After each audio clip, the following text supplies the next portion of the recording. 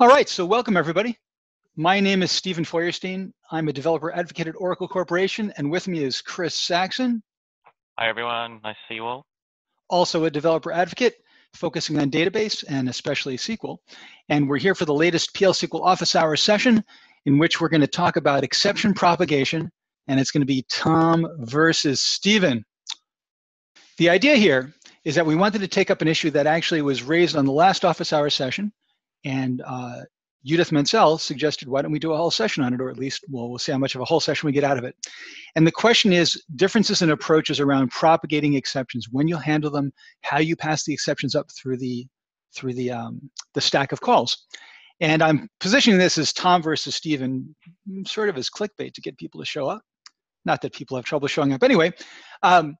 And the reason it's projected that way is that Tom and I have often been at odds on this very topic, and actually on a number of topics. And I just want to say right up front that if you have to pick between what Tom says about Oracle Database and what Stephen says about Oracle Database, in general, go with Tom.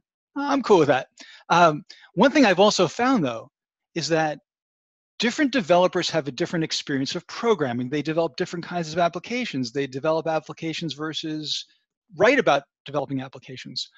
And I've come to accept after many years on this planet, I'm 60 years old now, that it's really important to never challenge somebody else's subjective experience. For example, you're walking down the road with your wife and your wife says, that guy looks just like George Clooney. You don't say, no, he doesn't. That's ridiculous. You say, oh, he looks like George Clooney to you. How interesting, right? I mean, if I experience it that way, that's my experience. What does that have to do with programming? So I found in a number of topics over the years, Tom and I have disagreed about, for example, TAPIs, table APIs, and this exception propagation topic we're going to talk about here.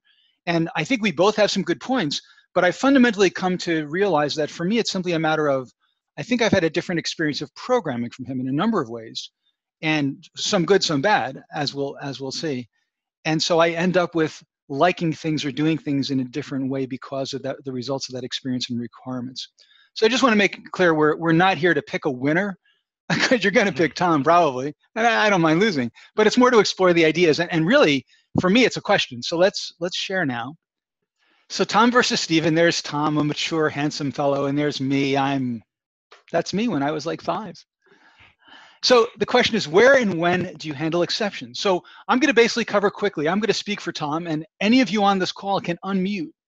Speak for Tom yourself as well. For example, if you think I'm misrepresenting Tom, you just dive right in and let us know. Then I'll tell you about my approach and a little bit of why. Then Chris is going to chime in with his thoughts. And then we're going to take a look at code to look at these different alternatives. So Tom, tell us, Tom, what do you say? Tom's basic approach, as I understand it, as regarding exception handling, is that you have a stack of calls. A calls B, calls C, calls D, calls E, and right down there at the bottom, an exception is raised. Rather than handle the exception there and then the next one above it and the next one above it and above it, don't do any handling of exceptions in between that lower level block and the outermost block.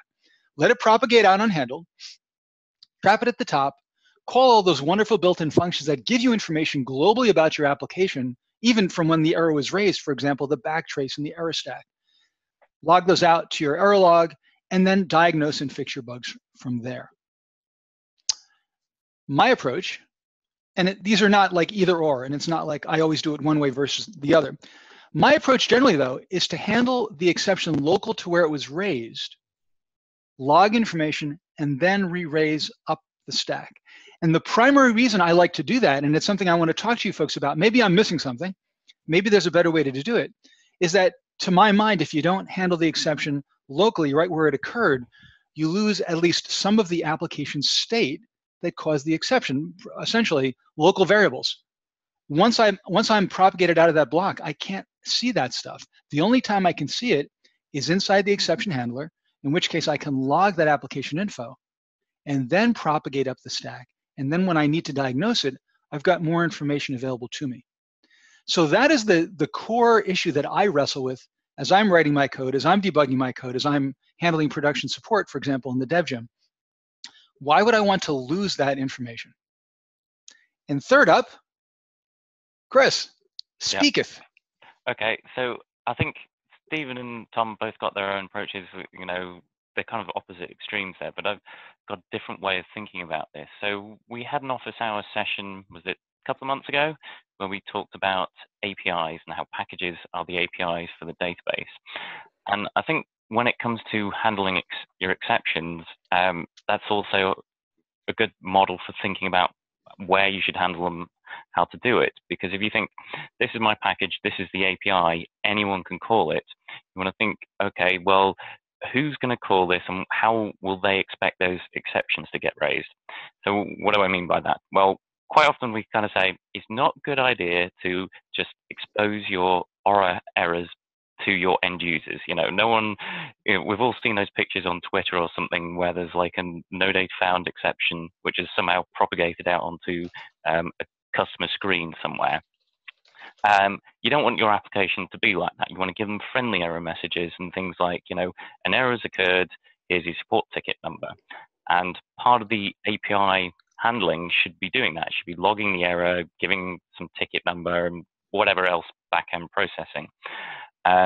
So I'm saying, think in terms of the packages you're building and those APIs, don't kind of go, okay, this package is called by that package, let it propagate out as far as it can get.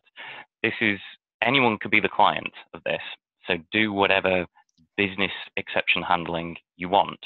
And that could be things like generating a ticket number and so on, or whatever else it is. Now, of course, you may have packages that you've designed and said, these are specifically back-end packages. These are utilities which should never, ever be called by the front-end application, by the user interface. And you might have different rules around how you handle your exceptions there.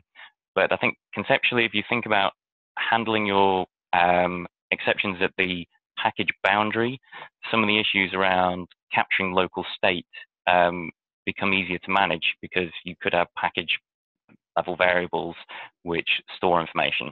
Now, that's not to say you should make all your variables package level variables, but you've got more state available than if you let it propagate outside of the package further up the stack.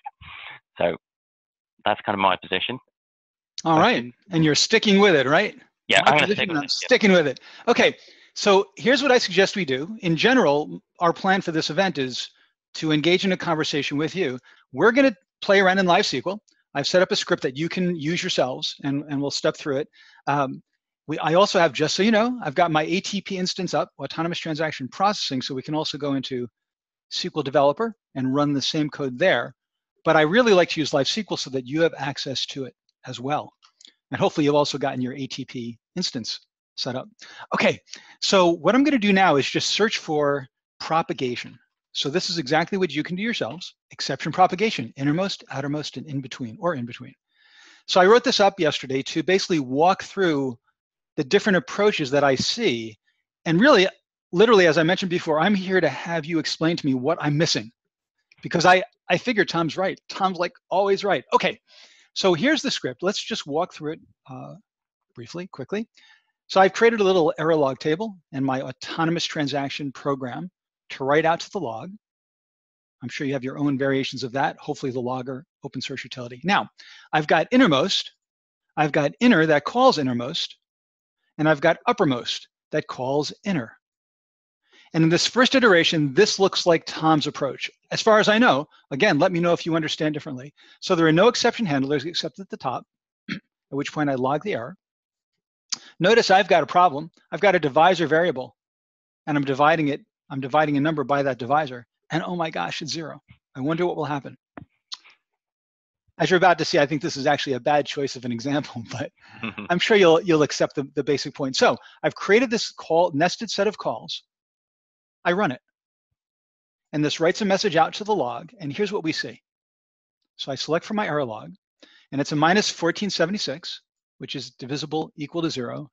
And then it shows me the error message. It shows me the backtrace back to where it occurred, and that application info that I've passed in this case, simply the name. Now, so we've got that information, and as you know, hopefully you all know, this error stack and error backtrace and so on, it doesn't matter where you call it. You can call it down at the lower level, you can call it all the way up at the top. It's going to give you the same information. That's good. It's not context or block specific in that sense. It's for your session. My approach is more like this. So in my innermost program, I'm going to trap the exception.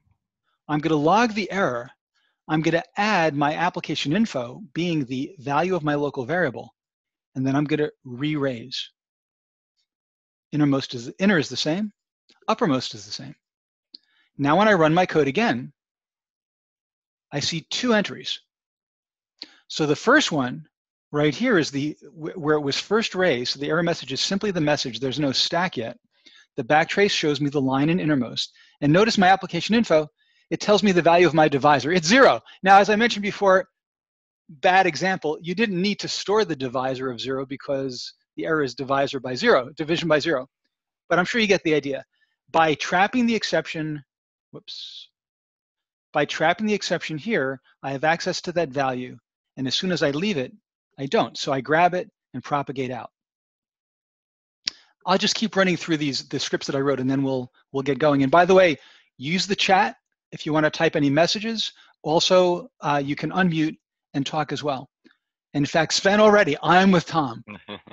So assuming Oracle propagate exceptions correctly, handle one other's exception at the outermost layer.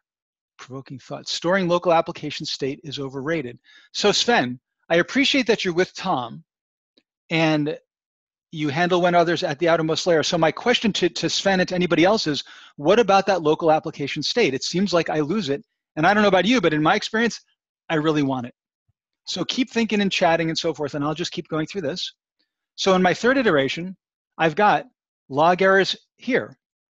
I've got log errors in the intermediate one. I've got log errors all along the way. When others, log, re-raise, over and over and over again, all the way up the stack. And oh, wow. Yeah, great, Stephen. Now I've got 3 entries in my error log for 1 error. And this is one of the reasons Tom points out, this is a bad idea. And I agree. This is a really bad idea. If I have a stack 15 layers deep, I end up with 15 rows, and sorting that out is really a drag. So the approach that I take is in my log error procedure, I use one of my negative 20,000 error numbers. I'm going to use negative 2177. And obviously in a production app, this constant would be out in a package spec somewhere, so nobody else is falling over it and using it. And then in my code, I say, if the error code is not equal to this special re-raise code, then I insert into my log table, commit because it's an autonomous transaction. And then if I want to re-raise, I use raise application error, and I say, hey, I've logged the error, just use my special re-raise code and keep on going from there.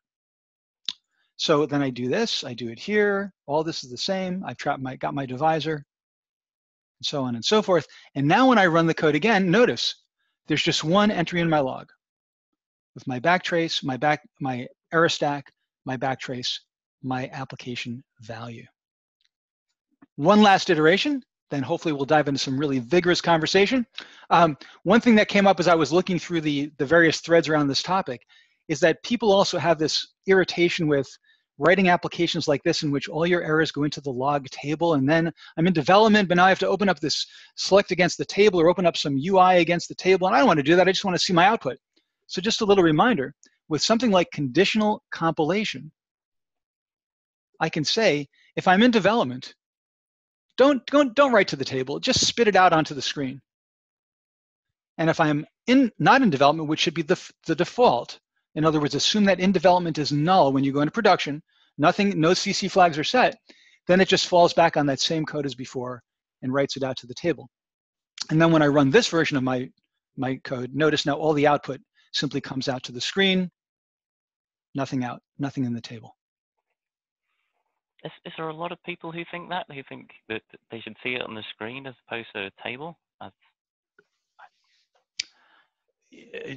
don't know. I don't know if I can say how many.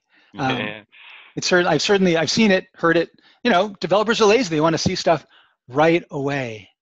Yeah. Okay. I mean, yeah, it just seems useful to have it stored there permanently. So if you clear screen or something accidentally, you can go, oh yeah, what was that error? Absolutely. I'd have no disagreement there. Alrighty, so I'm going to stop my share. Chris, any comments on the code you just saw, first of all? So I think one kind of general comment is that there are blocks of code which you expect to have exceptions. So anywhere where you've got a divisor, division, divide by 0 is a possible outcome there. Right. The other classic example is like single row lookup. No data found and too many rows are both things which are likely to happen. And because you kind of expect them, and certainly the case of no data found, that someone's searching for something that doesn't exist, I think it absolutely makes sense to handle that there, because that is the logic, that's the code that handles it. In fact, the closer the exception handling is to the thing that you expect to throw it, the better, because as you say, you've got all the state. But then there's other exceptions like, I don't know, database files corrupted and, you know, something bonkers has happened. Yeah, should we handle those every level? Well, that's, you know, that's more debatable. That's a really good point. So in fact, I think a lot of what Tom tends to object to are when others handlers all over the place. And in general, not only in PL SQL, but you even see this more in other languages where you can actually document as part of the code the exceptions you expect to be thrown out of the module. This is an object-oriented languages a lot. So the counter argument is, don't use when others. You look at your code and you ask yourself, what kind of exceptions might occur? I'm doing a select into, so no data found, too many rows. You handle those, but you don't handle when others except at the top. I think that's a pretty good argument. And here's where I fall back on being a pragmatic programmer, I guess, which is, that sounds good, but when I'm in the grip of programming, writing my code, the idea that I'm going to stop and say, you know, I've got this 75, 200 line procedure, and I'm going to go through it line by line and ask myself, what exceptions could be raised? I mean, I don't do that. I might be able to figure it out, I suppose, but I definitely don't do it. I don't feel like I've got the time now. So again, maybe that's not a good reason to do something bad. I'm hoping that what I suggest handling locally and re-raising isn't bad, but perhaps it is a reflection of a bit of laziness. We've got some comments coming in. We've got a lot of comments coming in. Let's go. Let's see. So Judith Menzel mentions, if you only log once at that lower level and then propagate out, and you never log along the way, then you lose the full backtrace to the error origin. So this is a really interesting point. So the backtrace traces back to the line in which the error is raised. Let's go back and share. And Chris, so what I'll do is I'll keep the share on and I'll let you start to run through the chat. Sure, okay. So let's go back to one of these other outputs here. Right, so you can see that the backtrace is pretty slim right here, because there's nothing to trace back to. You're right in there. And then as you go up the stack of calls, your backtrace gets longer and longer. So that's a good point, Judith. Here's the thing. The key value, the key data from the backtrace is the line at which the error occurred. That's really what you're looking for. Now, it's true that often wanting to know the pathway through is also good. How did you get there? In other words, essentially similar to the call stack, and the error stack shows a lot of that as well. So I guess I would say that one of the ways I might want to instrument this a little bit more tightly, given that point, is that on the outermost level, I have a parameter that says, you know, do full recording. So it does the snapshot at the lower level, but even at the top level, if I'm all the way out, I don't ignore it even if it's the re-raise code, and I still grab all this information. So that's a good point. I feel like it can easily be finessed or handled in the context of my approach. What's next, Chris? Okay, so next thing we've got Tadeo. I would log the error as soon as it happens and not have any further processing in intermediate layers. So more in line with Stephen's approach there. You know, we capture everything and then I guess use something like you've got to stop logging it all through. We've got a comment from Pete K. I simply wrote an Apex app to make the logger tables quick and easy to check. Yay! I think that's a great way of doing it, definitely. Yes, that's a great thing. And certainly having your error logging tables easy to see is very useful. It's also worth looking at, certainly in production, what extra monitoring you have. So maybe kicking out automatic alerts on those, not just logging a table and waiting for someone to find it. So you have proactive monitoring. So instead of your user saying, oh, by the way, we've got 100 errors today, you go, oh, we've got 100 errors today, and hopefully can pick it up more easily.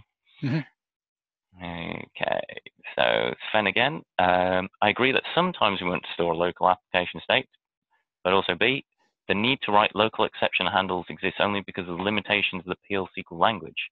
It is currently not possible to add some data to a future exception. Some frameworks like Logger allow it, but it is not so easy to span multiple modules with that.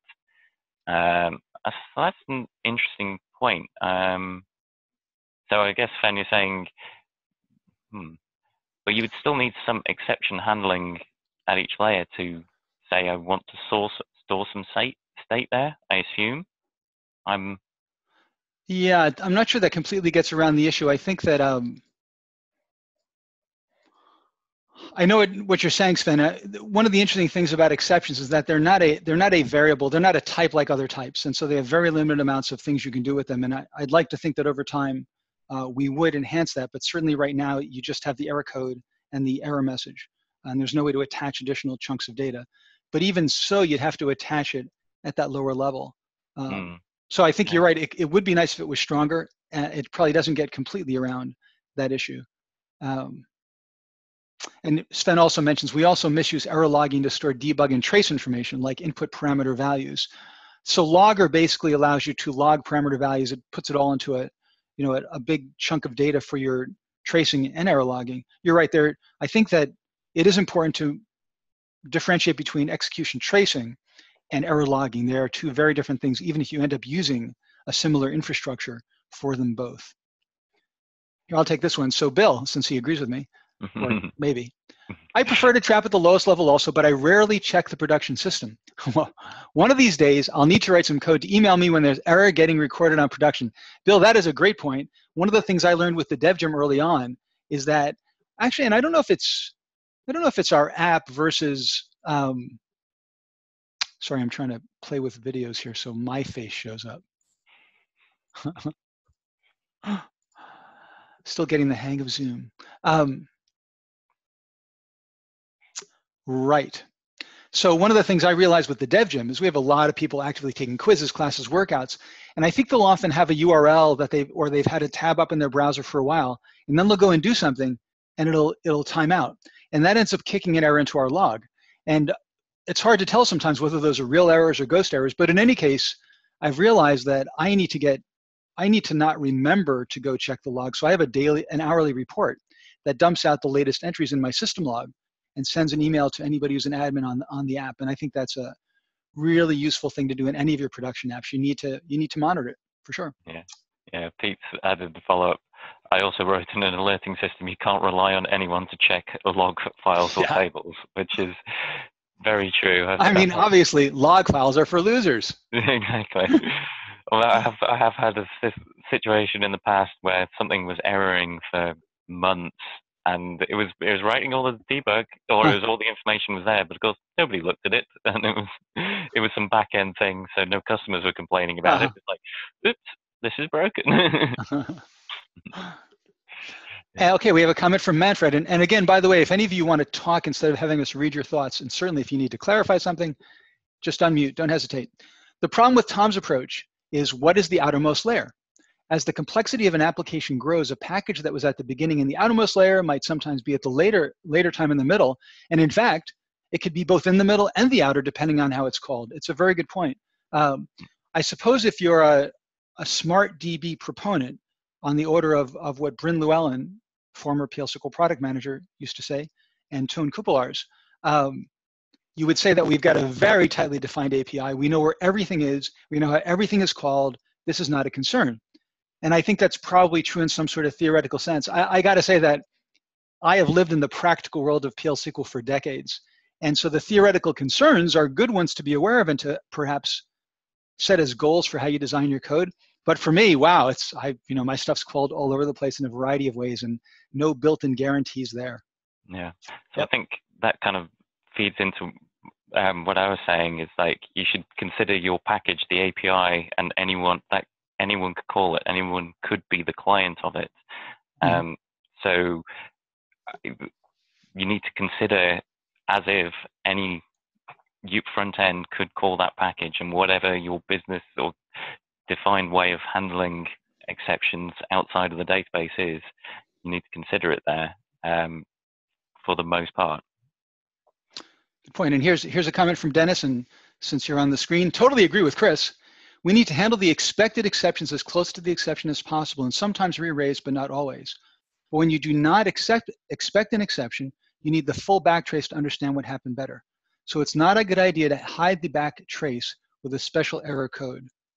So good point, Dennis. And Sven actually says, Judith, we do not need the backtrace if we store the call stack. And Judith says the backtrace was messed up by Oracle since 12.2. Yeah, there are some nuances in backtrace which might not be entirely what you'd expect. Dennis, my feeling is that I can achieve what you want to achieve pretty much by getting the backtraces needed at higher levels. And again, it's not one versus the other as far as I'm concerned. To me, the core issue, and feel free to, if you felt like you haven't answered me sufficiently on this one, let me know. What about the local data points? If I can't get the local data points, then I'm losing something that I don't want to lose. And from Tim Scott, you can get the call stack at the lowest level. Is that not the backtrace that you want at the outer level? It seems like that's true. If I just execute, if at the lowest level I call the format call stack, that gives me the trace down at that point. You know, Tim, that seems really right. And I'm going to either put it into this code while we're talking, or I'll do it soon after, and we'll verify that. In fact, I'm going to have Chris take over on the chat. Okay. We'll make some changes to code. So yeah, you're saying, or UTL call stack. util call stack, or util call stack package, right? Yeah, exactly. Util call stack.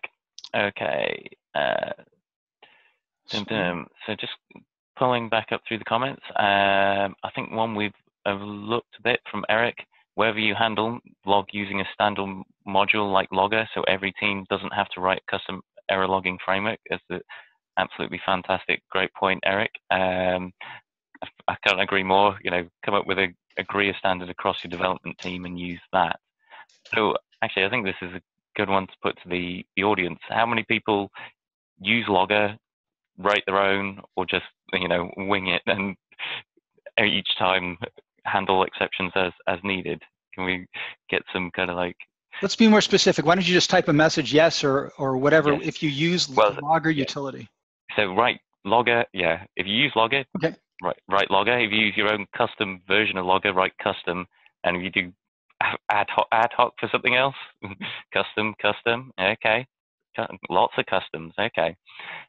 Interesting. So for the people who use custom, is that because limitations of Logger, something you had before it came around? What are the reasons for, or what did you feel you got from writing your own custom handling? So let's see, comments from Sven. That is what I meant too. My sentence about backtrace sounds wrong when taken. Yeah, okay. Yeah. Okay, no privileges to create context for not being able to use Logger. Okay, that's interesting. Yeah, yeah. That's. I know they've talked for a while about revamping Logger to not use system context values, but I don't think that's happened. Yep. Yeah, actually, I would love it if nobody said they use Logger, because that would mean for most legacy applications they've been around longer than Logger. They have, of course. What I hate to see is people saying they don't use either. Or they're using Logger now, but in only 10% of their code because most of it has nothing in it.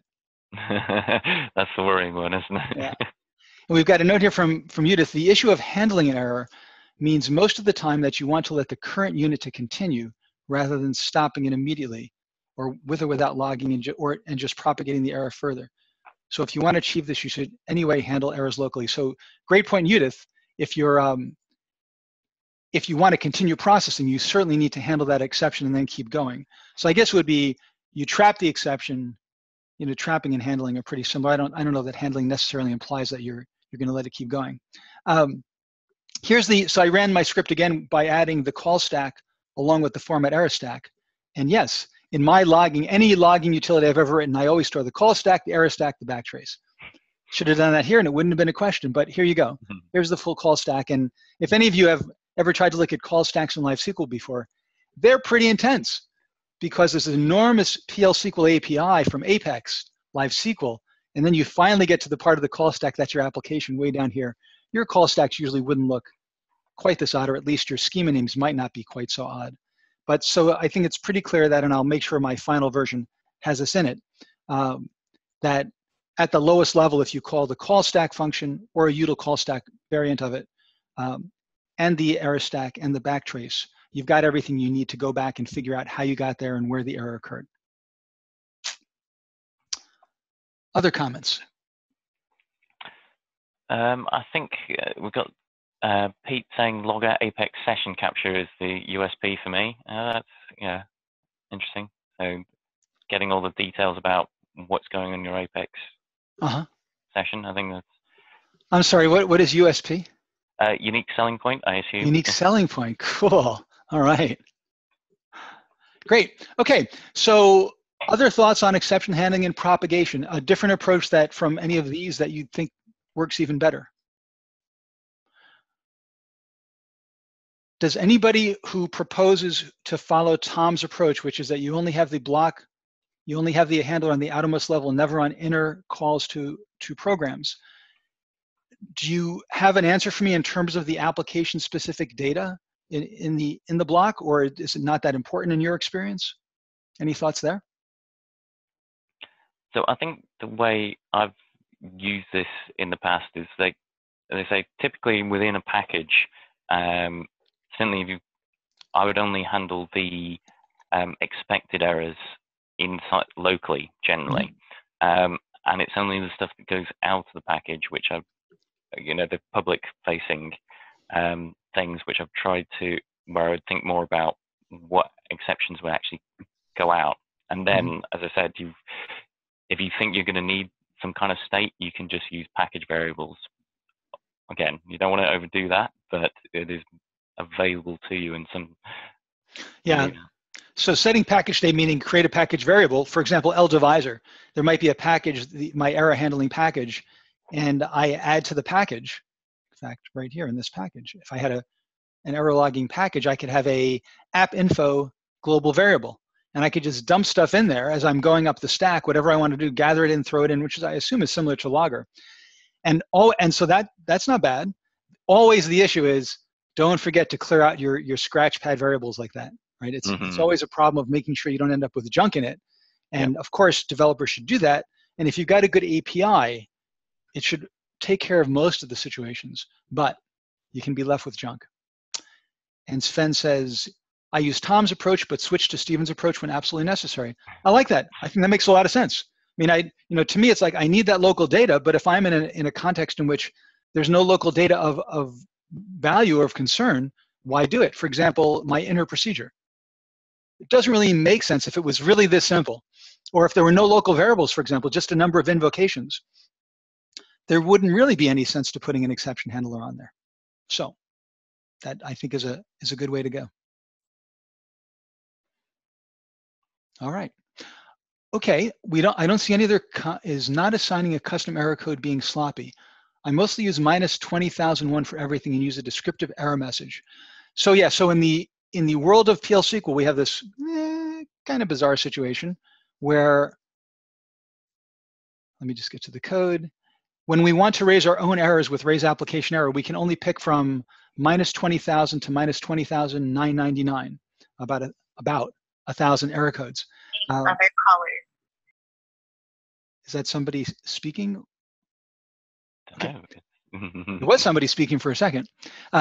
So it's not assigning custom error codes being sloppy. So the question is, how do you deal with these -20,000 error codes? Some people just use one error number like -20,001, and they use that all the time. They might have, or some other companies will use up all 1,000. They actually have gradations. The first 100 are for X, the next 100 are for another category, much like we do at Oracle, and they run out. My suggestion is that and I think your idea, Eric, of having just one number and then putting the information in the application error message, I think that's a fine way to go. You then have to, you want to have structure it as much as you can and unpack it pack it and unpack it in a consistent way. I would just say don't use -20,001 because there are built-in packages from Oracle that use -20,000 and -20,001, maybe others, but those two for sure, which I think is a extremely bad practice. It's actually rude of us to use these error numbers that are for you. So I would pick something that seems rather zany you know, like minus 20,177. Who's going to use that? But you might want to check and see first if anybody's using it. Otherwise, I don't think it matters too much. The main thing is making sure any information you need later or any information the user needs to see is put into that message and handled properly in the user interface. And here's a comment from Sven. An alternative package instead of DBMS utility to get a more dense error reporting. And this is a script on LiveSQL. Let's take a look. From Sven. So 12C error formatter, SYN utility. Okay. Now, Sven, is this using the underlying util call stack? Do you want to unmute and tell us a little bit about it? Okay. So it looks like what Sven has done here is, right, well, it says that. So util call stack is a new package added in 12C that essentially gives you more granular access to the information that was only available as a big formatted string with the DBMS utility functions. And so what Sven has done here, because we didn't do it for you, which wasn't very nice, is build a set of functions on top of the API to let you get the information much in the same way you did before. And so this code is going through and using util call stack calls to build out the text. Thank you, Sven, for doing this. And by the way, one of the big added values of util call stack, I generally still just use the same old functions I used to use, but the one really big advance, besides granular access to elements in the stacks and so on, is concatenate subprogram.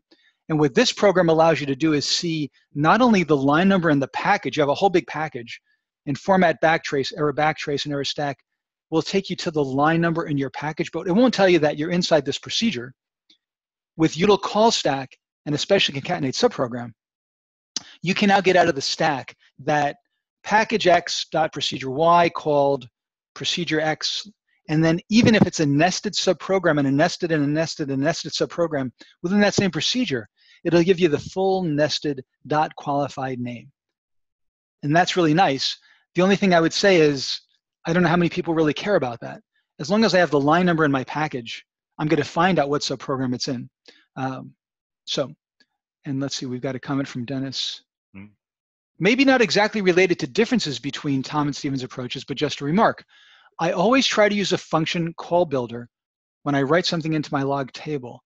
This always helps because you don't only see the line number, but also the values of the function's parameters, which led to the raised exception.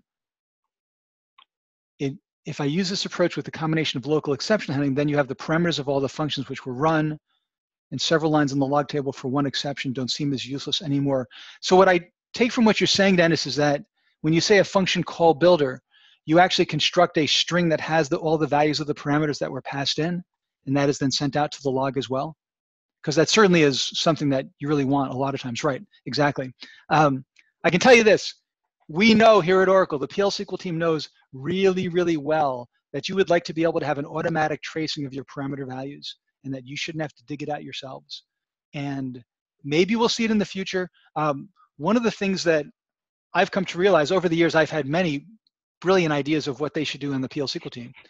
And it turns out that my great idea and reality are often not entirely in sync. In other words, there are often lots of very deep, hard issues that I haven't had to resolve myself or think about. For example, in the context of automatically tracing parameter values. Security is a big deal. And if we automatically trace your parameter values and those parameter values have sensitive data in them, and somebody can see that data who shouldn't see it, that's really bad. We might get sued. We don't like to get sued. Putting aside the lawsuit part of things. The bottom line is that it's not as simple to say just turn on. It's not as simple to say just turn on tracing and trace all this data. There are a lot of other issues, not only performance, overhead of performance, which if you accept should be okay, but what do we do with data that's potentially sensitive, and how do you specify that if we were going to redact it, and what does that do to complicate the situation? So it may be something we see eventually, but it's tricky. As Dennis said, and that's why some parameters should be masked. Right, so there's no question. It's doable, right? We could come up with a whole infrastructure in which you specify in a parameter by parameter definition, do you want to mask or unmask, and so on and so forth. All very doable. The PL/SQL dev team is just like every other dev team in the world. Not enough people, really long list of enhancements, prioritizing like crazy. But Dennis's function call builder copes with that. So Dennis, if you haven't published that on LiveSQL and you think it might be of interest to people, please do so. Yeah, it sounds useful. Sounds like you've got a lot of functionality in there. Yep. Okay, so any other comments around exception handling and management? If not, or even if you have other questions or comments around PL SQL, and because Chris is here, SQL as well, and database design, we can move on to whatever you'd like to do. So, comments, questions, thoughts, anything around Oracle technology or anything. Any questions? Anything. Ask us anything. Always happy to give you an opinion.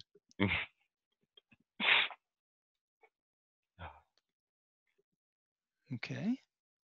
Nice quiet group. Not nice quiet. We want a loud group. Nice loud group. They've been pretty loud so far. There's been a lot of conversation, a lot of viewpoints. So thanks for joining us, everybody.